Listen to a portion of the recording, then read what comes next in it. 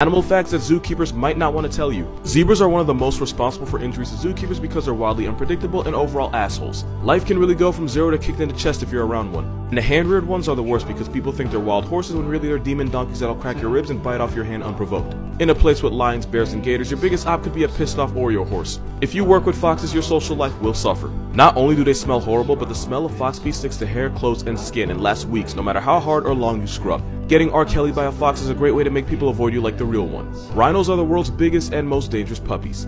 White rhinos will eat out of your hand and they love being scratched, and for a 5,000-pound armored truck with legs, they have the personality of a Labrador. With ducks, you never want to have more males than females. As a rule, you need 4 to 6 males for every female, because if you don't, the males will get aggressive and jump the female. I couldn't find the TikTok, but basically she was saying a female duck lost her eye because during a particularly violent session, one of the males got impatient and ripped her eyeball out. And since it usually happens in water, multiple males could possibly drown the female. If it is in water, they could break her bones. Animal secrets zookeepers might not want to tell you, part 2. Anteaters are way meaner than they get credit for, and sometimes they'll just snap and take a life for no reason. Like, even jaguars will hesitate to attack them because they're really only one swing away from being a memory. One anteater mauled a zookeeper so badly that she had severe liver, stomach, and lung damage.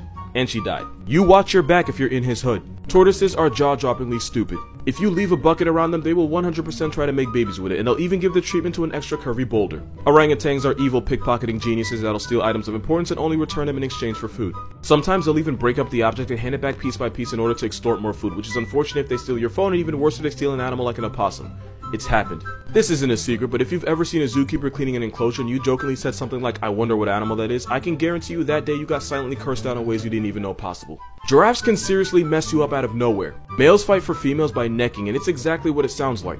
Sometimes they'll take a swing at keepers not paying attention just to be a dick, and if they connect, they will send you flying. The one day they're not nice is the day someone gets put on CNN. Animal facts zookeepers might not want to tell you, part 3. Koalas are teddy bears with the personality of a chainsaw, and if you have to carry an animal out of its enclosure, you'd have an easier time manhandling a crocodile. They claw, they bite, and they are dicks to other animals. Every time a keeper picks one up, their health insurance goes up. Aquariums will have captive breeding programs for dolphins, but since they're difficult to transport for mating, they'll use artificial insemination. Meaning someone gets paid to give Flipper a happy ending and collect the baby maker, and the dolphins are so smart they'll recognize whose job it is, and when they see them, they'll roll over and present themselves. If you irritate a member of the Camelidae family, like llamas, alpacas, vicuñas, and of course camels, they don't just spit on you. Zookeepers just say it's spit so you don't totally freak out. What they actually do is regurgitate the contents of their stomach, mix it with saliva, and launch it in the face of whoever's annoying them.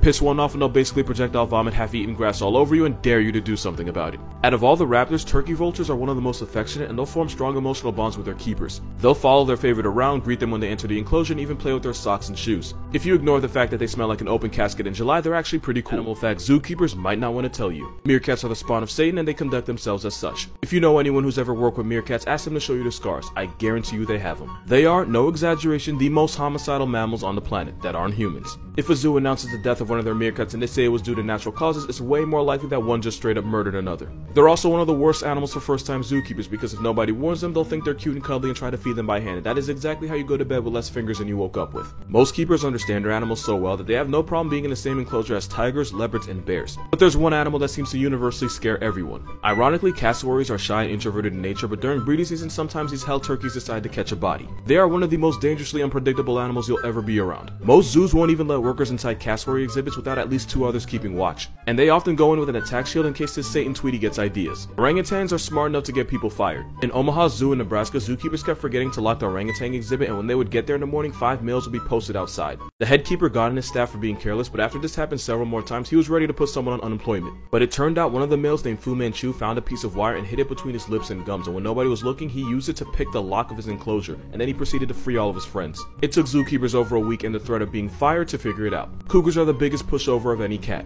They're naturally afraid of people, but when comfortable, they'll seek out head scratches and belly rubs, all while purring. They're basically giant house cats that could turn you into a headline if they wanted to. Secret zoos might not want you to know. Every zoo has a group of animals that are so dangerous they're kill on sight, meaning if they escape their enclosure or attack somebody, zookeepers are taught to take them out immediately. And surprisingly, a lot of big cats like lions and tigers aren't KOS because they would rather tranquilize and capture them. Even silverbacks are tranquilized first, but there's one animal that's kill on sight in basically every zoo. Chimpanzees, because not only are they homicidal maniacs and incredibly fast and strong, tranquilizers only piss them off, and by the time it kicks in, they could have already chewed someone's face off. If one escapes, somebody has to die. and it's usually the chimp. Sloths can be incredibly vicious. They look innocent, but those jaws can inflict nasty injuries on animals and people. Tamarin was once harassing a three-toed sloth, which everyone thought was cute until the sloth clamped its jaws around the monkey's face. By the time keepers broke it up, the monkey had an eyeball hanging out of its socket and the sloth was covered in blood that wasn't his. Tortoises are dicks for no reason. Sometimes if you go in their enclosure, they'll block off the exit by sitting in front of it. And since the Aldabra tortoise can be 500 pounds of stubborn, you're not going anywhere. A lot of zoos have to rent pandas for $1 million a year, and it takes another $500,000 to feed them, which doesn't even include medical and enrichment costs. It can literally single-handedly bankrupt zoos. Might not want to tell you. Part 6.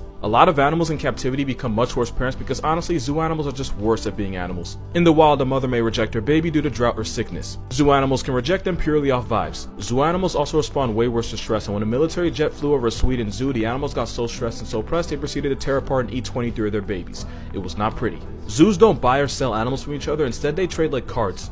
For example, if you think you would like this bighorn puppy, it'd probably cost you about 20 penguins. 2 lion cubs could set you back 1 grand zebra, and if you have more baby giraffes than you can handle, you could trade them in for a Burmese python, a red-tailed hawk, and a miniature pig. Most zoos are strongly against putting price tags on animals because it can encourage poaching. Except these guys, these bastards are too expensive to trade. Animal escapes are pretty rare, but when a major one happens, everyone basically readjusts their fences and enclosures. Kinda like how in class everybody will change their answers if one kid gets it wrong. A lot of zoos had to readjust their tiger enclosure because 3 idiots decided to taunt one and that tiger proceeded to yeet itself over a wall. Can't blame the tiger though, sometimes natural selection comes with a free meal. Things zookeepers might not want to tell you. You probably shouldn't work with your favorite animal for the same reason you shouldn't share an apartment with your best friend. After 1 week, it'll change everything you thought you knew about them. You like penguins? They smell like Satan's locker and snap and bite at your shins every time you feed them. You like tigers? Tiger poop is one of the worst smelling things you'll ever live through. You like elephants?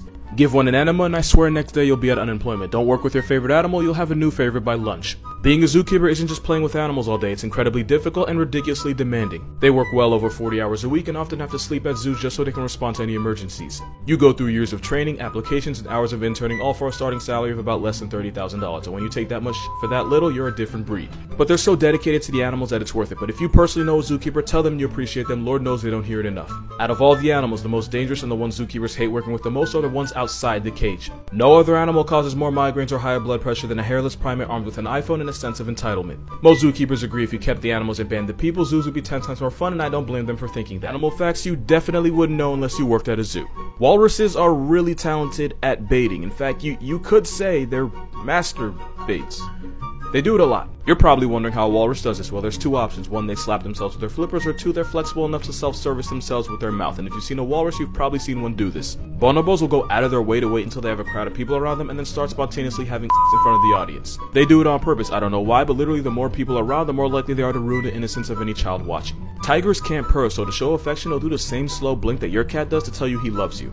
Tigers share 95% of their DNA with domestic cats, which makes sense because they're basically house cats on steroids. They'll cuddle up to their favorite keepers, play hide and seek with them, and of course give them that famous love blink. Tigers are soft. A lot of animals get lonely during the winter because there's less visitors and they're used to seeing people. This usually happens with higher intelligence animals like elephants, primates, and parrots like the African grey. During COVID, one zoo brought painters into the monkey house just so the monkeys would feel less alone. One Japanese zoo asked people to FaceTime the eels just so they wouldn't forget about people. Top 3 dumbest things to ever happen at a zoo, and no, number 1 is not what you think it is. In 2009, a woman decided to take a flash pass to Jesus by jumping into the polar bear exhibit in a Berlin zoo. She proceeded to get mauled by 4 of the biggest carnivores on the planet. At one point, zookeepers were able to pull her out of the pool, but of course she fell right back in.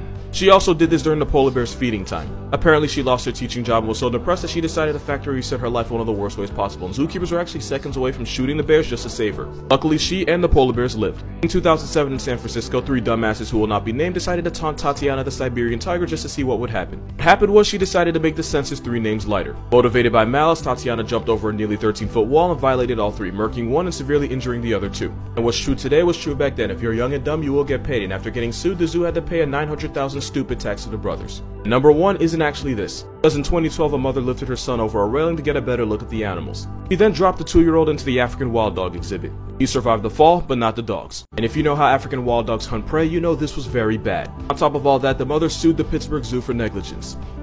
Yeah. Obviously the victim here is the little boy because nobody deserves that, but yeah, the railing's there for a fucking reason. 3 more of the dumbest things to ever happen at a zoo, and number 1 will make you feel some type of way. In 2017, a man decided he didn't want to pay the price of admission to get into a zoo and instead scaled a 10-foot wall to get in. And best believe a price was paid, because my man's ended up in the living room of 3 of the biggest big cats on the planet. The man was brutally mauled in front of horrified guests, and I like to think the last thing that went through his head, other than, you know, the tiger's teeth, was if it was really worth it. You can't put a price on life, but this man gambled his entire way of being over $19. Also, one of the tigers died over his stupidity. At number 2, you probably know exactly where this is going. Another dumbass who will not be named was a regular at a Netherlands zoo, and she had a habit of smiling at the gorillas and making eye contact, even though trained zookeepers told her not to. She ignored them and said that she had a special bond with the gorillas since they always smiled back. Basically, she pulled a, "Trust me, I know him, he'll listen to me. Remember what we talked about, this isn't you." Yeah, she played pick-me with a 400-pound gorilla, and one day Bakito woke up and chose Miralax because he wasn't taking no shit.